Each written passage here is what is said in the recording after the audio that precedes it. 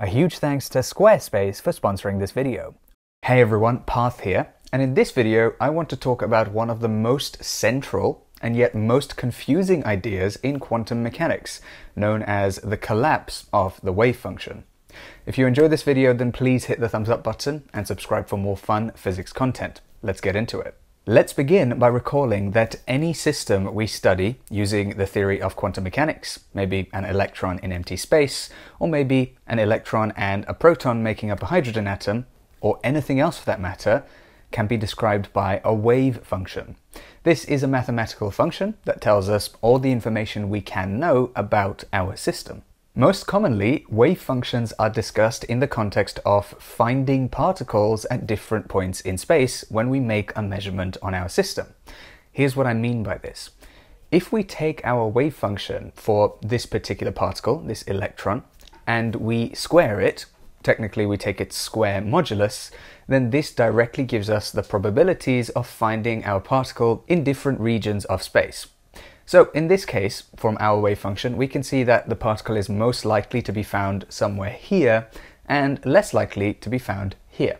That's how the wave function is most commonly discussed, but the wave function also contains other kinds of information.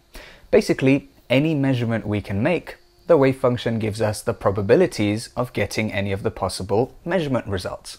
For example, we may be familiar with the idea that in an atom, electrons can only occupy specific energy levels, or shells.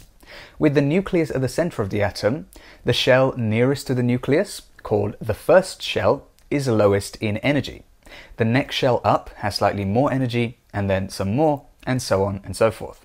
But in other systems that aren't necessarily simple atoms, we can also see energy levels like this. A particle can be found in one of many different energy states, and the wave function squared gives us the probability of finding the particle in any one of these.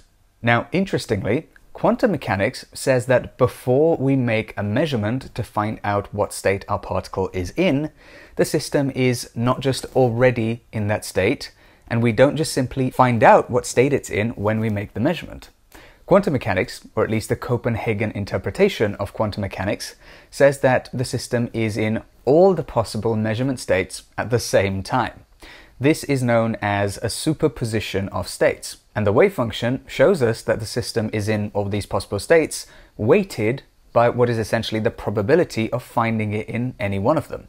Now, this is obviously different to the system already being in a given state and then us just finding out what state it's in when we make a measurement. The interesting thing is, mathematically, these two ideas can be shown to have different consequences, which we can test in the real world with experiments. We can take each idea, put it into our mathematics, make a prediction from each one, and then test it. And we've already done this. And all of the experiments we've done so far suggest that this version, the superposition of states, is at the very least more correct than this version, where we just find out what state the system is in. For more information on this idea, I'll leave some resources in the description below. But why do we care about all this? Well, the point is that before we measure our system, it's in a blend of all possible states, but as soon as we measure it, it collapses into just one of these states, randomly. This idea is known as the collapse of the wave function. We have no way of predicting exactly which state our system will collapse into, but if we repeat the same experiment over and over, then the kind of results we will get tend to match the probabilities given by our wave function. This makes sense because if there is 60% probability of getting this state in any one measurement, then if we make lots of identical measurements, 60% of these should be in this state. But the important thing is that we have no way of predicting which state a particular system will fall into before we actually make the measurement and find out. Now, there are a couple of things worth mentioning here. Firstly, physicists are still debating the details of what is meant by measurement. Some people hear this discussion we've just had about the collapse of the wave function and assume that this means we somehow control the universe because it's only after making a measurement that a system changes. However, as we said, the meaning of measurement is still slightly unclear in quantum mechanics, and it could also refer to interactions between different systems without the need for a conscious being doing the measuring. Secondly, although we're looking at the Copenhagen interpretation of quantum mechanics in this video, it's worth noting that there are other interpretations which follow the same mathematics but assign different physical meanings to each idea. They attempt to get around this random wave function collapse as well as the superposition of states, but are successful in some things and unsuccessful in other ways. Our main focus here will continue to be the Copenhagen interpretation, or the most commonly used interpretation of quantum mechanics. And thirdly, let's talk about what happens to our system, or to our wave function, before and after the measurement. We've already seen that the process of making a measurement abruptly causes a somewhat random and unpredictable change in the system. But what happens before and after this measurement? Let's start with before. Remember how I said earlier that a quantum system is in a superposition of all possible measurement states? Well, that was a slight oversimplification.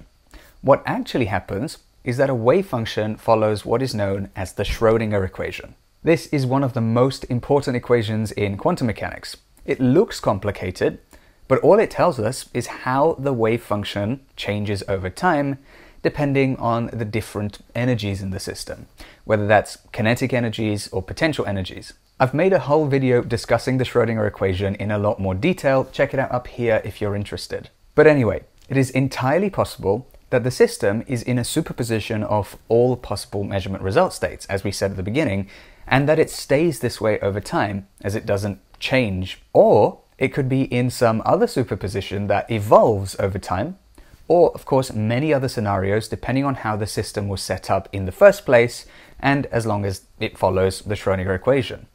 What's important though is that we can look at the wave function as it is at the instant in time just before we make the measurement, and we can use that to calculate the probability of getting any particular measurement result when we do make the measurement. As we've already seen, once the measurement is made, there is a somewhat random and unpredictable collapse into one of the possible measurement states. And this depends on what the wave function looked like just before we made the measurement. This bit is not described by the Schrodinger equation, and physicists are trying to understand it a bit better. They describe it as a discontinuous change because it suddenly collapses into one state rather than continuously flowing from one state to another. And then after the measurement, once again, the wave function starts following the Schrodinger equation at the instant in time after the measurement, based on now this being our initial state. So depending on the system and its surroundings, the system may just stay in this measurement state, or it may start spreading out back into a superposition of multiple states and evolve over time. It just depends on the exact scenario, but it still follows the Schrodinger equation at this point. Now, it's worth mentioning that this is all a basic description of wave function collapse, based on a system where the possible measurement results are distinct states. When dealing with other systems that have a much more continuous set of measurement results, like the position of a particle, which could potentially be anywhere in a given region of space, rather than in specific fixed locations, then the collapse occurs into a few close-by states, reflecting Heisenberg's uncertainty principle. That's a discussion for another video, however. Now, before we finish up, I want to take a moment to thank the sponsor of this video, Squarespace. Squarespace gives you a beautiful, powerful online platform from which to create your website. You can build a community on your Squarespace website with a fully integrated commenting system that supports threaded comments, replies, and likes. On top of that, you can easily display posts from your social profiles on your website. You can also connect with your audience and generate revenue through gated members-only content. You can manage your members, send email communications, and leverage audience insights as well, all on one easy-to-use platform. So, if you're looking to very easily create a crisp, nice-looking website, then head over to squarespace.com/ParthG to get a free trial and to save 10% on your first purchase of a website or domain. That's squarespace.com/ParthG. Huge thanks to Squarespace once again for sponsoring this video. Anyway, with all this being said, I'm going to finish up here. Thank you so much for watching. If you enjoyed this video, then please hit the thumbs up button and subscribe for more fun physics content. Check out my merch, linked down below. Features a quantum dice design based on a famous quote from Albert Einstein, about which I made a video recently as well.